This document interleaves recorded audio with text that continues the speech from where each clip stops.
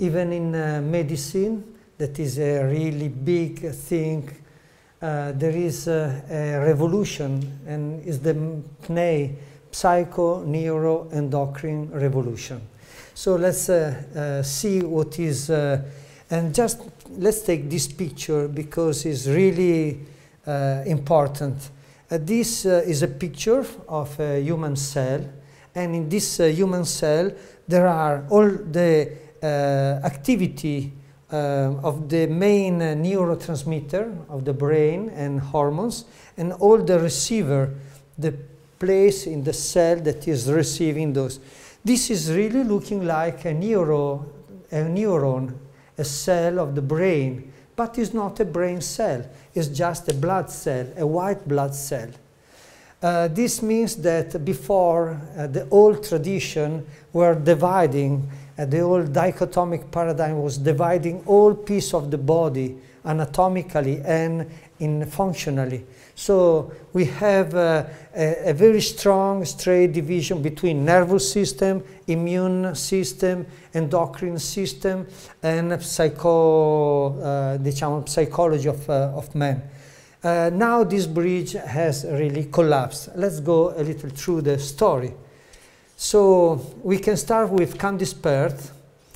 Candice Pert was a National Institute for Mental Health researcher, and she was one of the main scientists who discovered endorphin, the molecule of ecstasy, and neuropeptide. And she started to study this and to understand that these were molecules of emotions. And lately she said that more than emotion, they are molecules of information, of consciousness. And Candice Pert was a friend. She came here 6 years ago in our center. We stay here many days. She participated at our lecture and conference. And she was really open as a scientist. She was doing meditation, she was doing a lot of holistic health and experience in new psychology and human growth. So she is the one that started to talk about a psychosomatic network. He published a famous article that there is no more separation between mind, body, and consciousness. We must think about human being as a psychosomatic network. And it's basically the same as Edelman discovery. Was the same, like there is not one piece of brain that is creating consciousness. Consciousness is a network. So there is not such a division between the body and the mind. We should consider human being as a network, and we can see now, she was studying, and she discovered that even in a protozoa like this one, there are basically all the neurotransmitter and hormone that we have in the brain. Even one of the most precious one, endorphin. Many neuroscience, many chemical and neurotransmitter or hormones are giving pleasure, like serotonin is giving a kind of body pleasure. Oxytocin is giving the pleasure of being together, of affectivity, of love. Dopamine is giving us the pleasure of play, of enthusiasm. Sexual hormones give us the sexual pleasure. But there is one hormone that is basically a global pleasure, and this is endorphin. When we have higher level of endorphin, then we have a kind of ecstasy. So from the dawn of life, we share the same emotion and the same basic consciousness. This, we found this statement even before by other scientists and neuroscientists, and that means that many are discovering the same root of our existence and consciousness. In the '64, George Solomon was a professor at the Stanford University, Stanford and Los Angeles, and he coined the term psychoimmunology. That means the mind, our psychic field, our psychic energy, can alter, can have an effect on our immune system. And this is a big deal. That means that if we are happy or sad, we can influence our immune response. And this was the first very important step. And then, basically 10 years later, Adler and Nicholas Cohen, they were he was a psychologist and he was an immunologist of the Rochester University, and they did some experiment showing that there is a psychoneuroimmunology.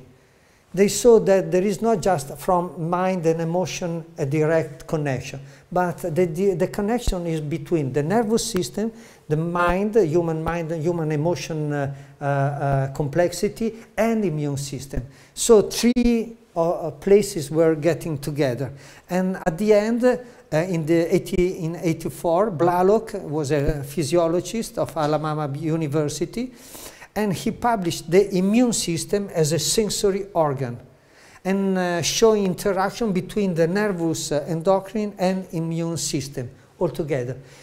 He discovered this very important present inside the white blood cell of everything. So he said the blood is a nervous system, a fluid system.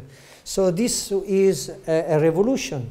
So many sectors that were separating from each other in medicine, and you were studying them in different books without any connection, then shows that all human being is one network. So the first idea of Candice Pert were absolutely right. So let's see, it's like if the self, our center of our self-consciousness, can move our psychological dimension, our neurological brain dimension, can move our endocrine and immune system. Those systems are moving and altering and having effect on the epigenetic, that is differentiating and acting on a genetic level. So the self is the real center of all our being. We can say the self, like all Chinese, they will call it the self, the emperor, the empress of the whole system of for our being. Now we prefer, instead of emperor or empress, just to call it a governor. Maybe a good government of the whole psychosomatic network and being.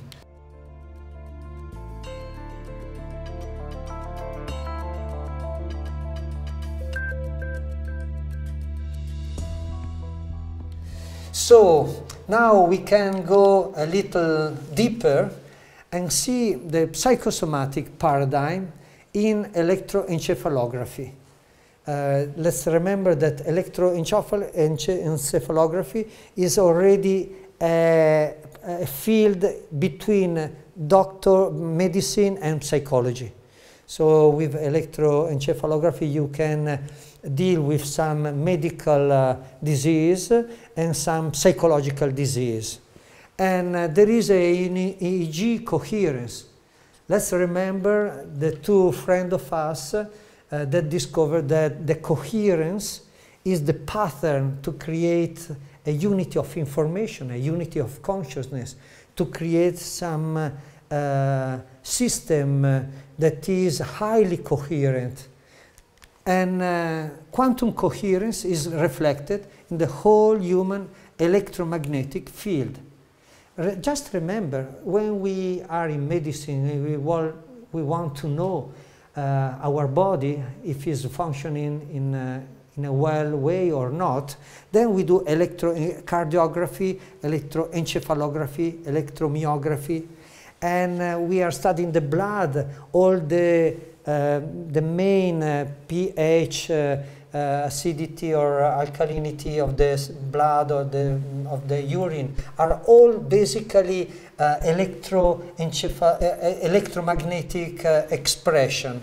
So let's see what happens when we measure the EEG coherence And before doing that, let's imagine our quantum electromagnetic field. We start in the small experience, direct experience of consciousness, just to feel our body, to feel the center, the axis of our body, and soon we will do the next experience. We will start to feel the whole field. The field have been measured up to 15 meters around the body, with the squid that are very sophisticated electromagnetic devices. And just imagine that, which, like every field, the field is going all over, is going to the whole system. So we basically, through our system, we are connecting with other people, and we receive and to give the same energy, our energy, to them and to the world. This field is done by 3 steps, like body energy, emotional energy, and mind energy. So we can stop but if we stop our physical center, then we stop the whole turning, the whole movement of the energy. So if we stop the heart, we can stop the whole circulation, and the whole field get shrink, get very close. So by understanding the energetic quantum electromagnetic field, we can really understand something very deep and precious. So let's see. Stuart Hameroff is a very important scholar that have been done a lot of medical and brain research, and in collaboration with Penrose, that is a very well-known physicist, quantum physicist, they propose a different vision of consciousness. And they say, well, the old theory, the old physical theory cannot explain consciousness. In order to explain consciousness, we need a quantum consciousness theory. So a theory of consciousness that starts from this entanglement, from this basically connection. We saw in the brain the consciousness as a network, in the body as a psychosomatic network, but this means that this entanglement in the brain, in the body, and from outside is a basic, the main thing. And they talk about coherence gamma synchronic EEG. We demonstrate that most of their hypotheses are absolutely scientifically right. So let's see some of our main research on brain EEG, and on couple, on mother and daughter, on people doing meditation. And just let's see coherent wave, photon coherent, coherent wave like in a laser beam, and non-coherence. And in the brain is the same. In the brain we can have a very high coherence between different parts of the brain. That means that the waves, like in this line, they are completely synchronized. Or we can have the same wave, but as in a mirror, in phase opposition. That means one is goes up and the other goes down. That means conflict. And or they can go completely on their own, so there is no coherence, zero coherence. So let's go through and just see some picture. This is the brain of a person, right hemisphere, left hemisphere. In the red one are the delta waves, the yellow the theta waves, green the alpha, and the beta 1, beta 2, and beta 3. And we see this, a person that is evidently the right hemisphere and the left hemisphere are completely different. So the coherence in the brain area are basically zero. Here in the middle is zero. Up here is 100% positive, and this is 100% negative, phase opposition. And just see another person that is doing self-consciousness meditation, and the synchronicity is getting to 96% coherence. And moreover, we can see inside not only they are similar, the left and the right, the feminine and the masculine. Let's imagine that this is the mind, this in the middle is the heart, and this is the body. And there is an incredible harmonic wave that goes all through the neural axis. So the all physical, emotional, and mental state are in harmony. That's absolutely incredible. When we did this kind of research, we were on Himalaya, and we did it on people meditating over in the mountain, and we say, oh God, we do just some mistake. It's not possible that the brain could perform some harmonic wave. This must be a mistake. But after many research, we say, well, it's really true. The brain is creating harmonic wave in the whole system.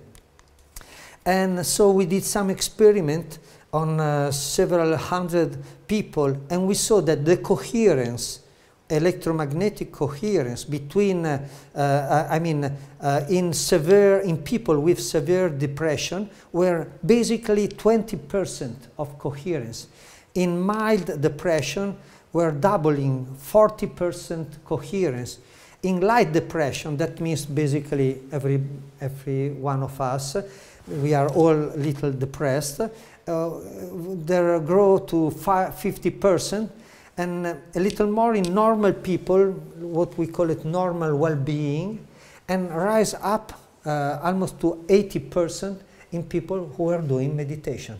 So self-consciousness is directly is a very important tool for health and for human growth.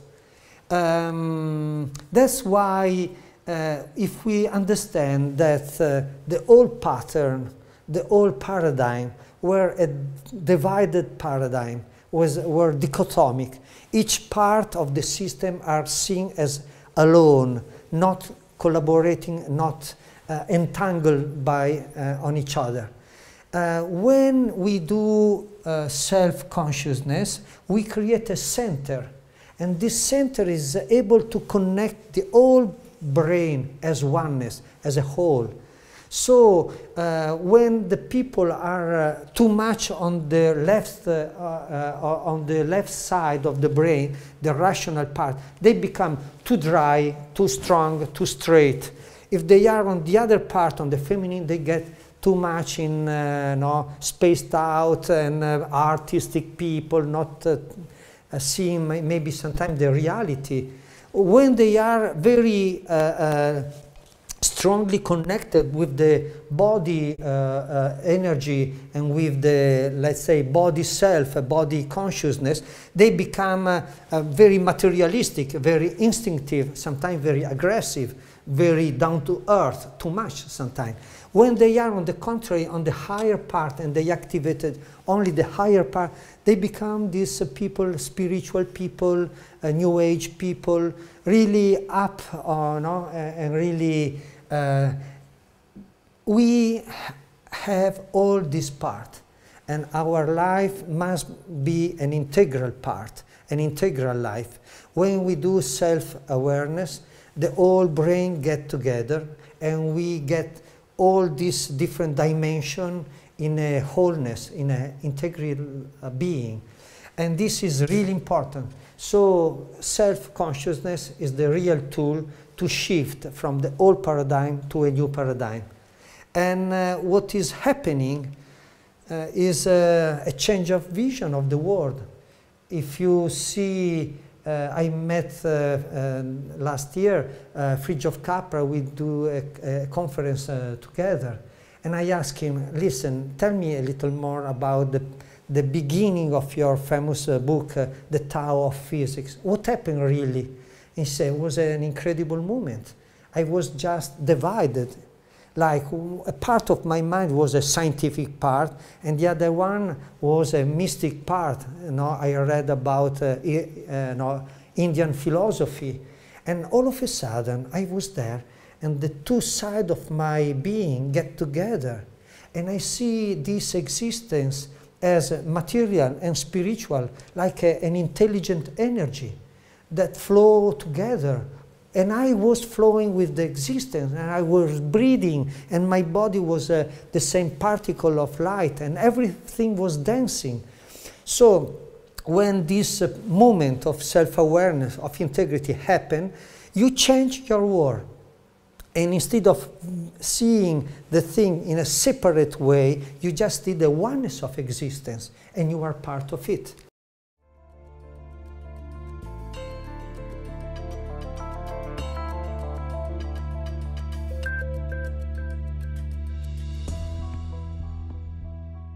Let's see what happens when two human beings, but every being can be a dog and a man, or a tree and a woman.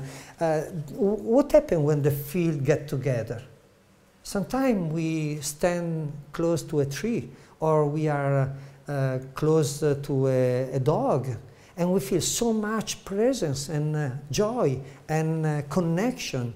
Once we were saying we are on the same web, you know, on the same vibe, good vibration. Okay, this is the scientific demonstration of the good vibration. So, two people can be two friends, can be mother and daughter, and we can see when the people, like in this case, are close, they are just friends on a bar, just talking about, let's say, nothing, and the two left hemisphere and the two right hemisphere were studied together, and the coherence between them was basically zero. So it's not enough just to meet with somebody. You need something more to get really in touch with him and to get on the same, let's say, vibe. These are two people meditating together, close to each other, with eyes closed. They didn't know that we were studying the cross-brain coherence. And look at that, the coherence between the two left and two right and right hemisphere grows to 84, 78%. So something that looks really incredible, but it happened. And this is happening with our mother. And if our mother is really full of love, then she's giving us some feeling of love, of touch, of looking at us, of recognition, of tenderness, and we grow and we feel to be connected. And maybe our mother was really seriously engaged in their own trip or work or stress or depression or anxiety. And the baby is just seeing, and maybe the mother is really loving, but there is not this kind of empathy, this kind of feeling. So this is a very, very important point that we, for the first time in scientific research, we demonstrated. So let's go to the collective field coherence. We all know that sometime we are with some friend, in a family, or even maybe here in Italy at the Scala to listen a symphony, and we feel part of the whole theater, of the whole experience. Can be, I don't know, something for art, for sport, a Olympic game. But sometimes we feel that we are connected. We feel one group, one family, one deep connection. And this, that is our experience, has never been demonstrated scientifically. So we did it. And just imagine that all different people with, let's say, we choose different color for each of them, can be just living nearby, close to each other, with no connection, as basically is happening in every city, in every house. People are living there, they don't know each other, they just say hello, hello. But what happens if we open a different consciousness, a different intensity, our empathy? This is what is happening. These are the brain coherence between 12 people, 12 persons, and we can see here, before doing a self-consciousness experiment, and you see all of them is one line, one EEG for each one, and they were basically all different. People are working, every person is on his own, nobody is really connected. But we just ask them, as we do in this small experiment of feeling ourselves, just open your heart, close your eyes, just feel your body, your breath, and all of a sudden we say, okay, just feel the whole group. We are here, we are doing an experiment. It's a very important experiment. We can demonstrate that something real can connect us. It's not just a philosophy or a spiritual believing system. And this is what happened. And we see the people going up to 71, 61, 73, 82% of coherence, group coherence.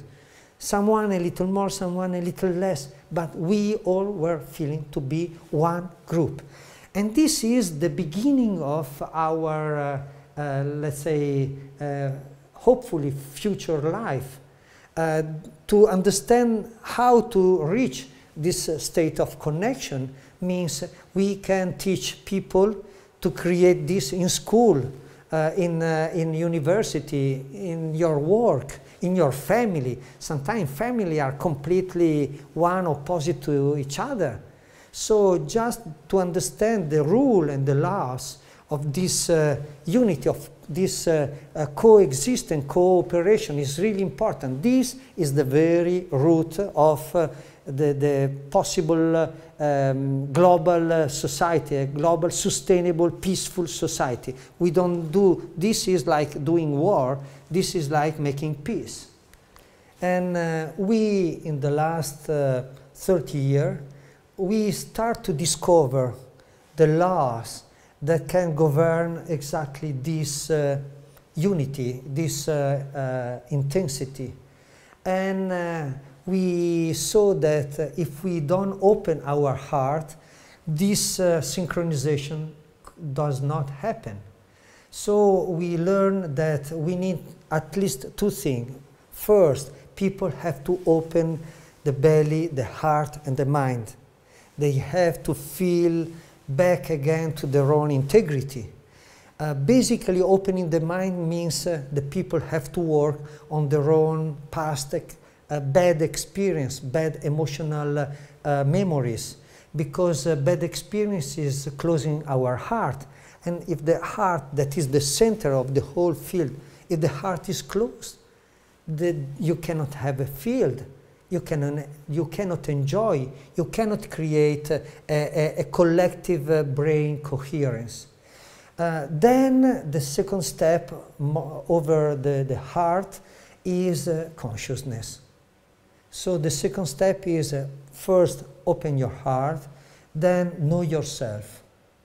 And this we try in 30-year experiment, a lot of practice from Eastern, Western tradition, new tradition.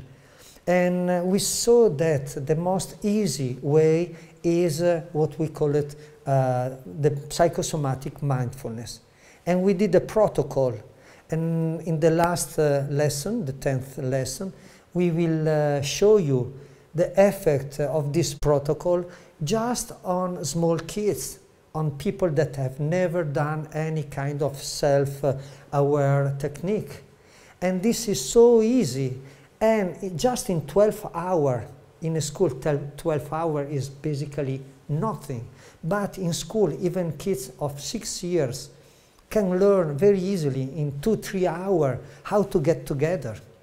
And we have done a lot of statistical, clinical research on that.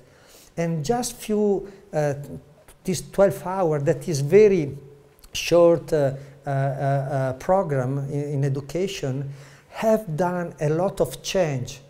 The children or the young people or the adult are getting together. They feel to be one class. They feel that they can open, they can trust each other. They start to collaborate even with the teacher or with the other people. So just in 12 hours, we change something very precious from inside. This is our protocol, and we really can provide a wide extension and teaching for everyone, because this is really, really important. But first, we have to do this in ourselves. The creation of a collective field starts from ourselves. First, we have to get in our field, to feel who we are, to feel our integrity, to get in a process of, let's say, personal growth, and get free from all past memories and emotion, negative emotions that are getting blocked. They are blocking our energy, our psychosomatic network. So this is the first step. So let's start from ourselves, and now we can do just a small experiment, direct experiment on this field that is really important.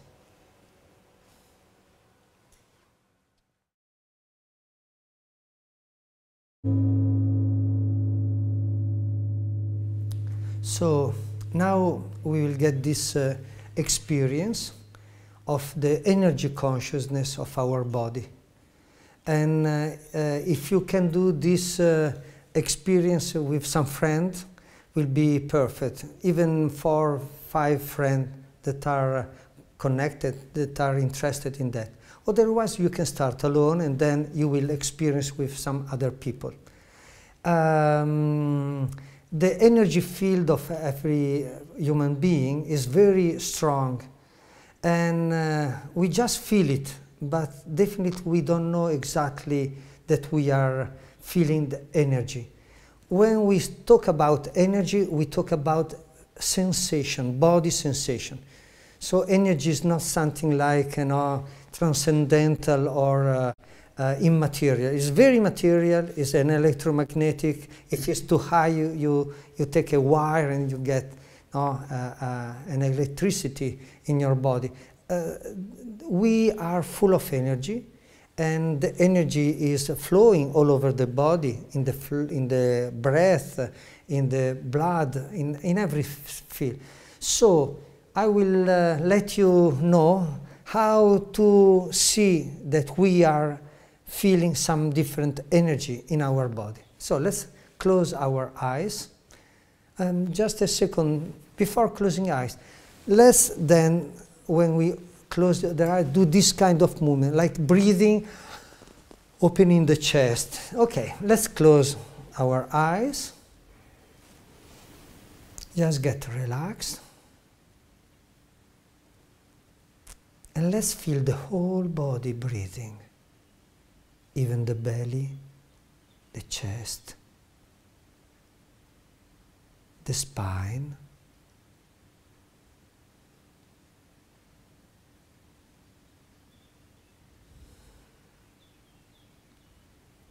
And just let's listen the flux of air, the stream of breathing coming into the nose. All the sensation is energy. Just feel the air coming in. Usually is a little cold. When it's getting out, it's a little warm. The electromagnetic spectrum have infrared that is heating, and ultraviolet that is more cold. Let's feel is energy. Each atom, like oxygen and have an electromagnetic polarity, an electromagnetic charge. So let's feel the energy flowing in the nose, in the head. Let's open the mouth.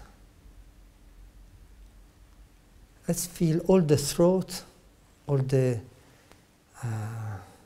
neck,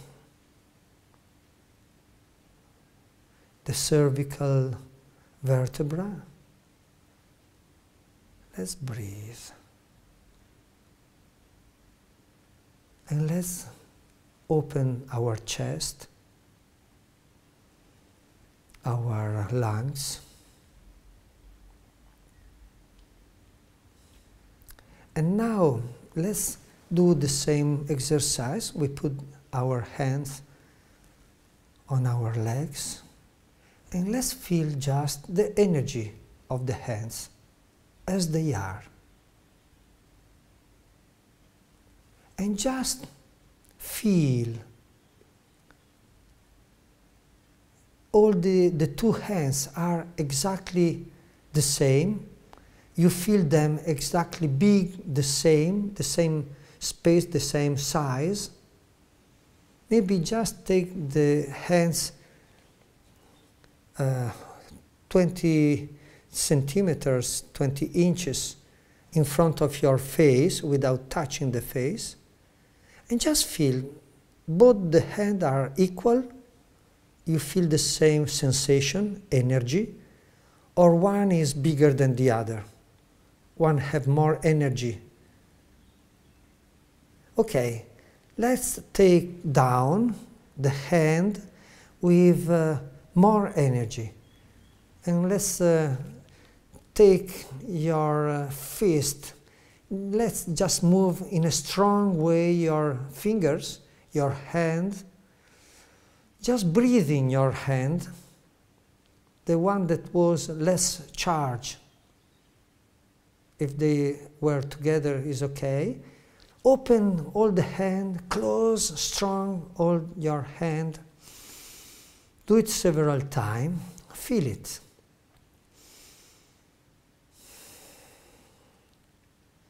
Stretch your arm. And then let's take up the other hand.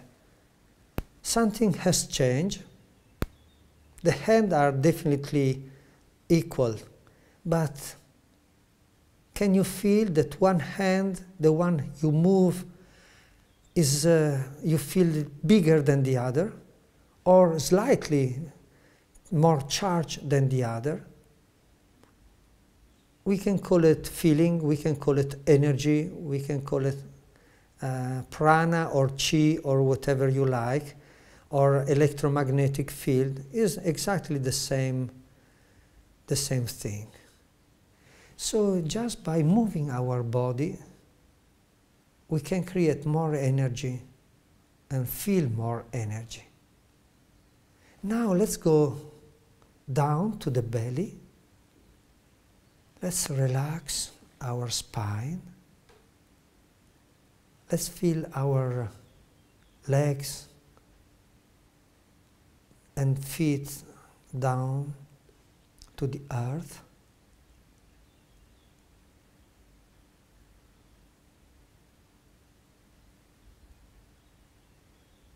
And again, as the last time, let's feel the whole body like a balloon made on the shape of our body. Like the skin is a balloon on the shape of the skin, but is breathing. Inflation, relaxation, pulsation. And now I ask you not to move for 1-2 minutes. Just be relaxed and still. And just feel all the skin breathing, all the body, the energy body, quantum electromagnetic body breathing.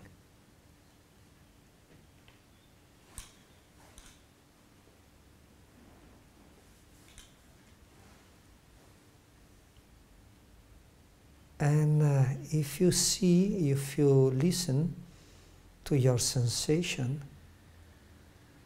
you can perceive that your energy, your breathing energy, your living energy, is even all around your arm and legs and belly and chest.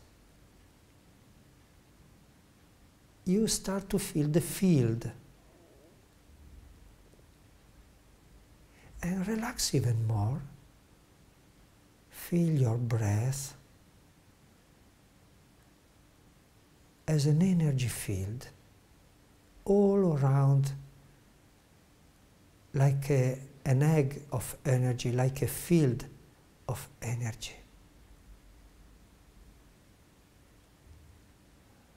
If you open a little bit more your heart and you enjoy this moment and you relax, then the field probably gets better, gets stronger.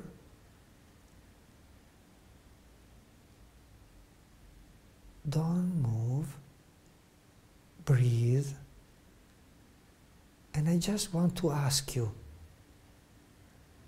where your energy ends, where your energy finished, how large is the sensation of your field.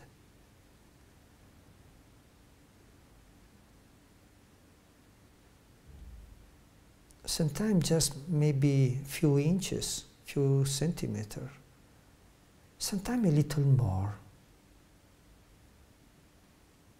Be silence, enjoy.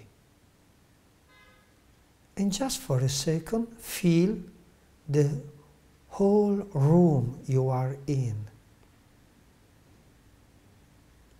The whole room. And if there is other people in the room, just feel their energy and your energy in silence. Open your heart and feel the connection.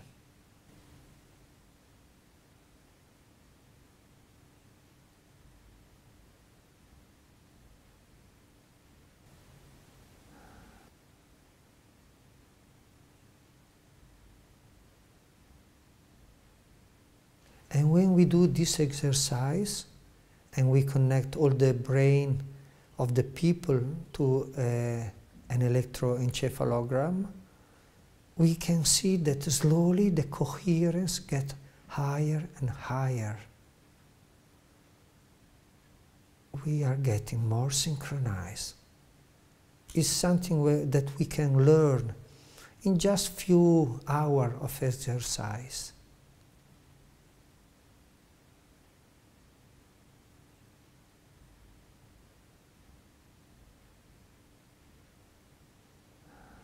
Very good. Sometimes in the beginning you don't feel much of your field. It's just a question of doing some more time and getting really in a silent space. And you can do it even with your partner, with your daughter or son, with your beloved.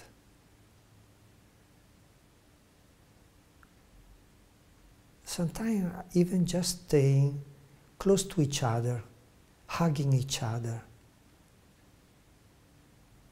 No need to do anything. And you can remember how many times our fields get united, get synchronized, melted.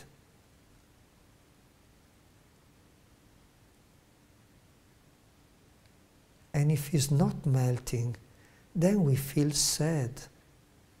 If the feeling with our mother, with our lover, if it's not open, then we feel alone.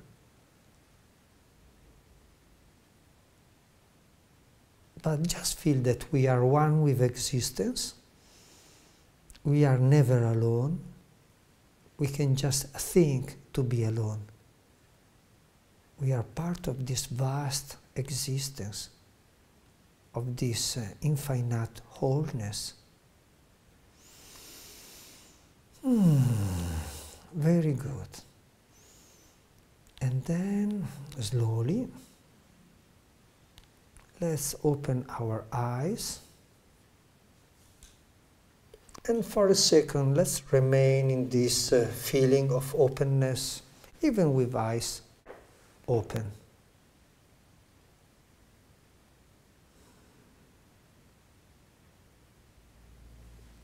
Experience, try some experience in your life, alone, together, in some maybe quiet place, and slowly you will learn how to enter the experience of the field. Okay, very good. We can end this lesson.